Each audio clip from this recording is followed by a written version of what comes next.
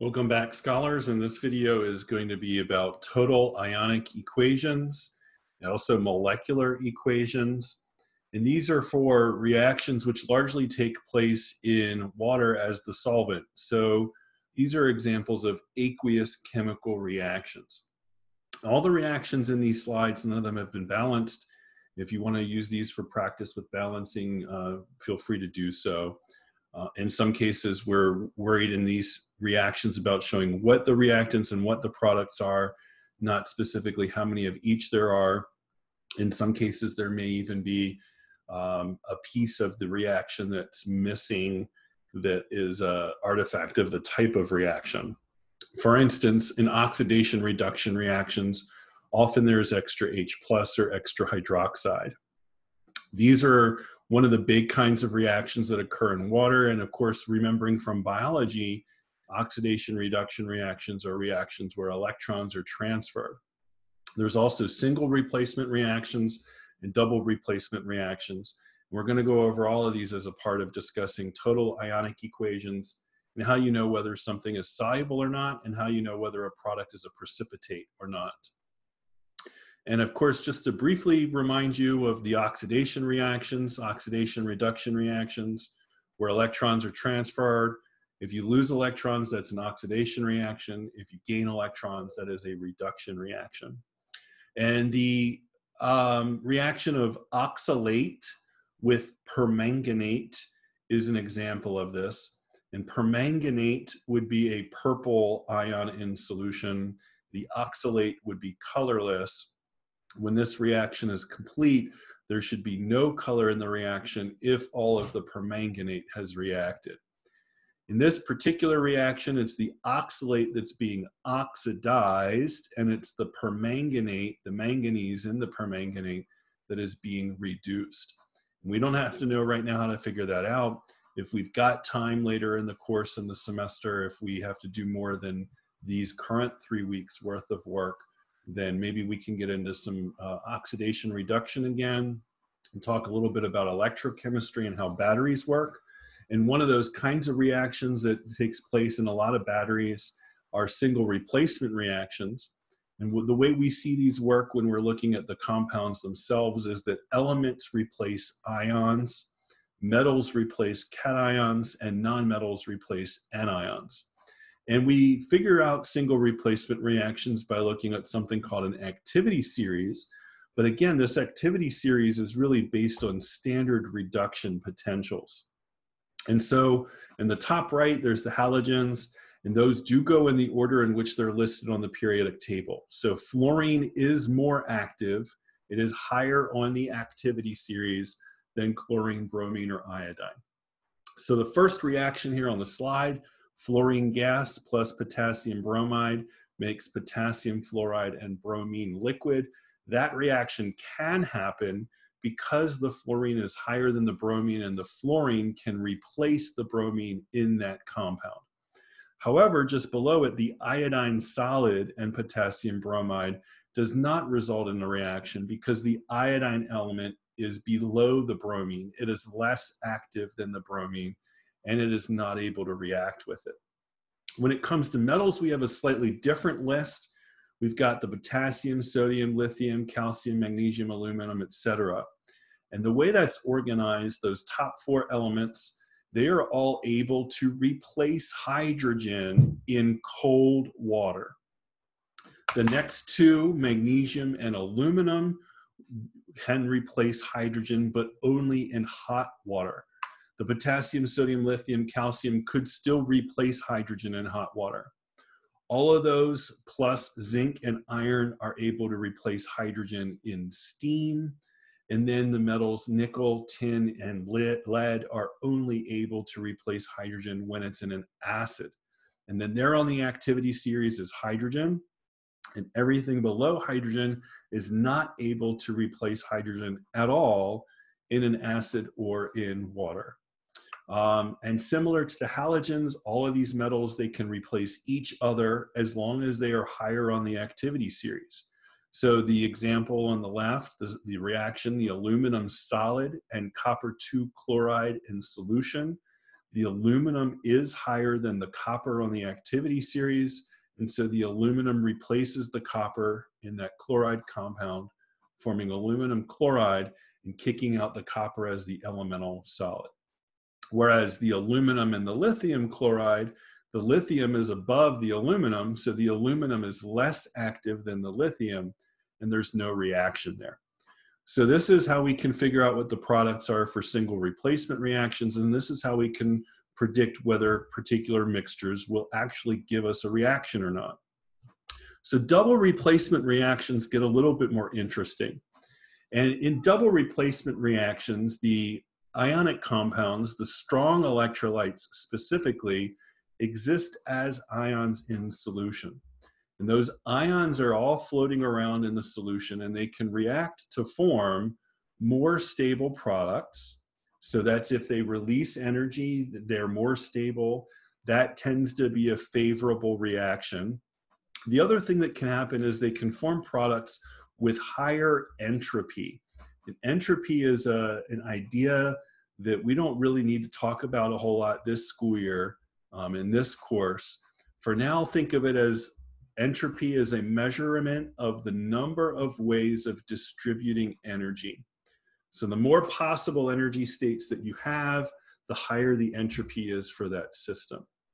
So if you have ions spread out in solution versus ions existing as a solid precipitate, the ions in solution would have higher entropy. Likewise, creating a gas would actually have higher entropy than keeping something dissolved in the solution. So those ions that form more stable products or that form products with higher entropy, we typically call those driving forces for these double replacement reactions. And they're kind of a general guide of what products are lower in energy or higher in entropy. And those driving forces for us are the formation of a gas, the formation of water, or the formation of a precipitate. So as examples of reactions that will form gases, the reaction of iron 2 sulfide and hydrochloric acid will make H2S or hydrogen sulfide gas.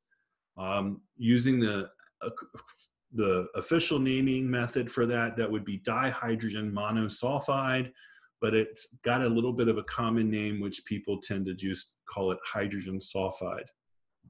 That would be a gas on its own, and it would come out a solution. The ammonium chloride and the sodium hydroxide, looking at that as a double replacement reaction, we would predict that the ammonium and the sodium would switch spots, which would give us ammonium hydroxide. But that ammonium hydroxide is going to be unstable, and it's going to break down to form ammonia and water. And it's the ammonia that is the gas that's going to come out from the solution.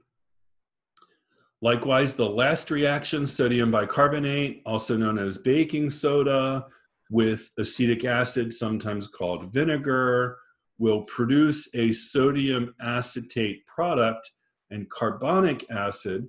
But again, the problem with that carbonic acid is it is unstable and it will actually break down. And you've seen this reaction already. You saw this in the one gizmo. The carbonic acid there breaks down to form carbon dioxide, which is, of course, our gas, and water.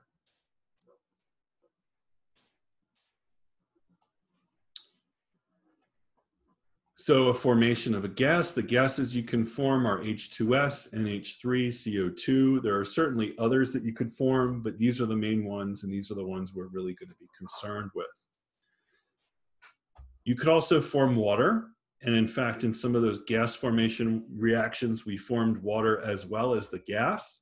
But in fact, it is really the gas that's driving that reaction because its entropy is so much higher. So formation of water, a lot of times we see this happen when we have an acid reacting with a base.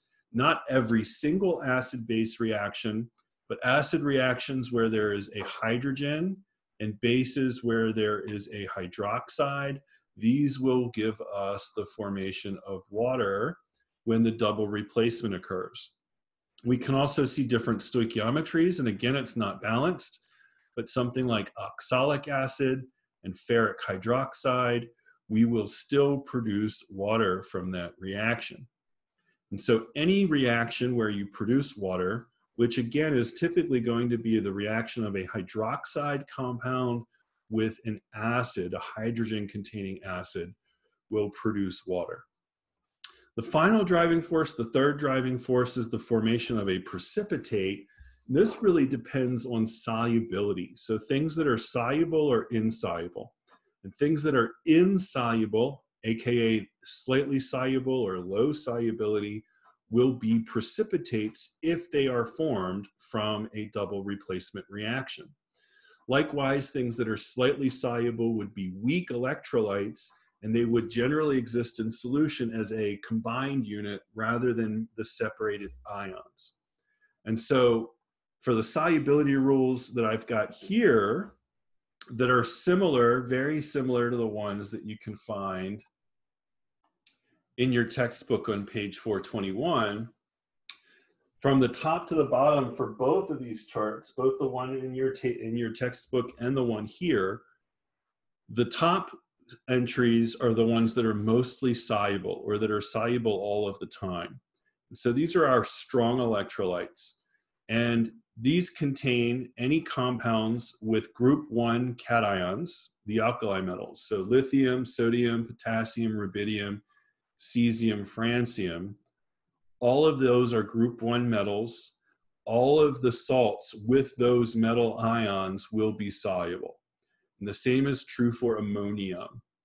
So ammonium chloride or ammonium sulfide, those salts are soluble. They are strong electrolytes.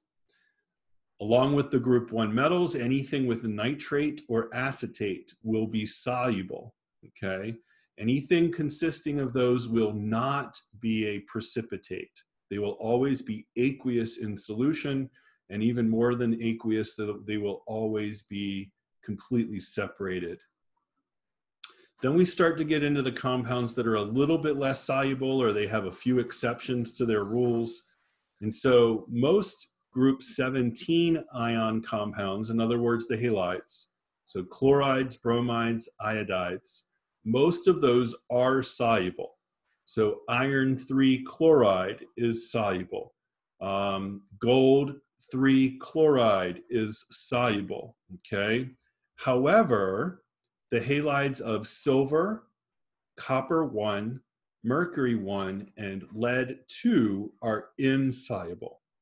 So lead 4 chloride is soluble. Lead 4 chloride is a strong electrolyte, but lead 2 chloride is insoluble and would be a weak electrolyte. Lead 2 chloride would be a precipitate. Lead 4 chloride would not be a precipitate. The same is true with sulfate. Sulfate compounds are mostly soluble unless that sulfate is paired with barium, calcium, mercury 1, lead 2, or strontium. Below that, we get into the compounds that are generally insoluble. These are hydroxides, sulfides, carbonates, and phosphates.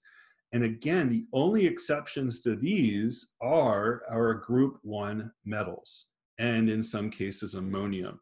So all sulfides are insoluble unless they are specifically with ammonium, lithium, sodium, potassium, etc. So how do we apply these?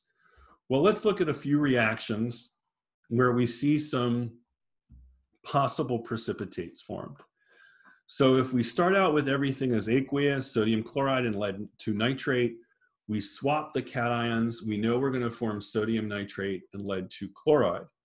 So the sodium nitrate, if we come back to our rules, our solubility rules, on our solubility rules, sodium nitrate, sodium is an alkali metal, nitrate is nitrate, and so sodium nitrate has 2 reasons why it would actually be aqueous. The lead 2 chloride Chlorides are halides. That makes us start to think that it falls under here. But then notice that chlorides are soluble except for lead 2. So our lead 2 chloride here is really a solid. That is our precipitate. How about the next reaction? The barium chloride and the iron 2 sulfate are mixed. The iron and the barium swap spots. The iron goes with the chloride. Well, we just said that chlorides are soluble, except for these. Is iron one of those exceptions? No, so iron is aqueous. So what about the barium sulfate? Well, the barium sulfates are generally soluble, except for, again, here we go, here's the barium. So barium sulfate is a solid. The last reaction, sodium hydroxide and copper 2 sulfate. The copper goes with the hydroxide, the sodium goes with the sulfate. What do you think about that one? Well, the sodium, you may remember anything with a group 1 metal is going to be soluble, so we could say aqueous. We could double check that one and see, yep, sulfate with a few exceptions, and sodium is not one of those exceptions. The copper 2 hydroxide, here we've got a hydroxide, and hydroxides, all hydroxides are insoluble, except those of group 1 cations. Is copper a group 1 cation? Nope, it's in the transition metals. So this copper 2 hydroxide would be our solid, and that would be our precipitate. So just if you need to jot any of them down, here is the slide with the solubility rules. You can pause the video. Last chance to pause. And I'd like you to go back to the page with the 4 questions about the 4 situations with the double replacement reactions, asking you to write things like the complete ionic equation. And so we know if we're given aqueous solutions of these 2 reactants, then those are going to be aqueous when we start. We can look at those 2 reactants and we should be able to use those to predict our products. And our products would be barium nitrate. We need 2 nitrates and H2O. Of course, H2O is water, so that would be a liquid. And the barium nitrate, because it is a nitrate compound, that would be aqueous, okay? This line here is what would be known as the molecular equation. Even though some of these compounds are not molecular compounds, that would still be the name for this. So what you're going to be asked to do today is you're going to be asked to do the first step in each of these reactions now. And the first step is really to write the molecular equation. And following that, you want to write the complete or total ionic equation. So some rules for the complete ionic equation. Anything that is not aqueous, like this water, is automatically going to stay together in your total ionic equation. Even if something is aqueous, you have to think about whether it's a strong electrolyte or not. If it is a strong electrolyte, like the barium hydroxide, then it will completely dissociate into ions. So this barium ion has a 2+ charge, and it's aqueous. That ion is floating around in solution. The hydroxides here, there are 2 of them. So we have 2 hydroxide ions floating around in solution. This nitric acid was a strong electrolyte. We also have a hydrogen ion floating around in solution and a nitrate ion floating around in solution. So then our only remaining question here is, what about the product here? The water is a liquid. It is a molecular compound. It is a non-electrolyte. So what about the barium nitrate? Well, we said it was soluble, right? That makes this a soluble salt. And soluble salts are strong electrolytes.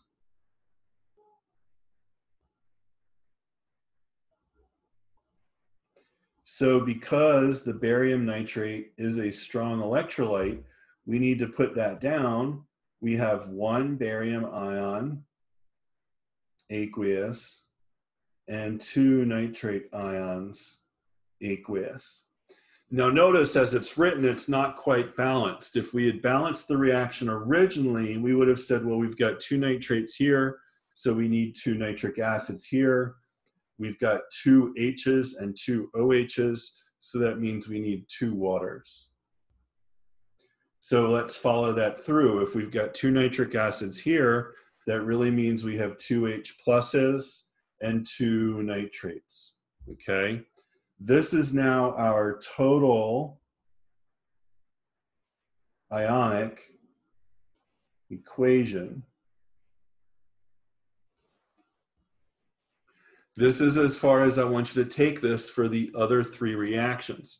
Now, just to double check what you should have gotten from yesterday for these other compounds, the barium iodide you should have said was a strong electrolyte.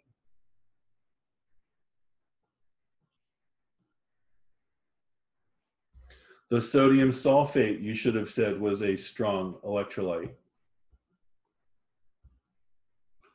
So in solution, both of those would split up completely. You need to think about what their products would be. Once you have predicted what the products would be, you need to think about what kinds of compounds they are. The sulfuric acid is a strong acid. So that also means that it is a strong electrolyte. Now the lithium sulfide, recall that sulfides are generally not soluble. However, lithium is a group 1 metal, so this will be a soluble salt. And it will be a strong electrolyte.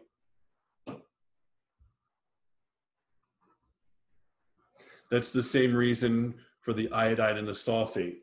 The iodine is a halide. Halides are generally soluble. Barium is not an exception for the halides.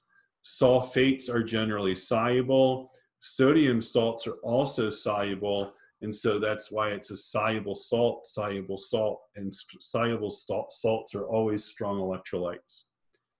So then the final two compounds down here, the CH3COOH, we've got this COOH here, which makes this an acid. However, it is not on our list of strong acids. And so this must then be a weak acid. If it's an acid and it's not on the list of our strong acids, it must be a weak acid, which means this is a weak electrolyte. It would still be aqueous because it's in solution, but it's going to stay together and not break up. So we will not ionize this, or we're going to say it, we don't ionize in ionic equations. And the sodium hydroxide is a strong base, so it would be a strong electrolyte. So hopefully that gets you started. It again is up to you to not only predict the products here and determine what kinds of electrolytes they are, but then also knowing what kinds of electrolytes they are, show how they would exist in solution. For all of these, except for the acetic acid, so far, they would all be completely ionized. So for the acetic acid, just to get you started on this one, for the total ionic equation, this would stay together as CH3COOH AQ. Then think about what happens with all of these other ones, and think about what you'd have to do to balance these reactions as well. See you in the discussion space. We'll check answers for these in the next video before we proceed with the next part of solving these questions. So again, for today, all you need to do for these other three reactions is write a total ionic equation showing exactly what would be in solution before and after, and making sure that's balanced, just like we balanced this, okay?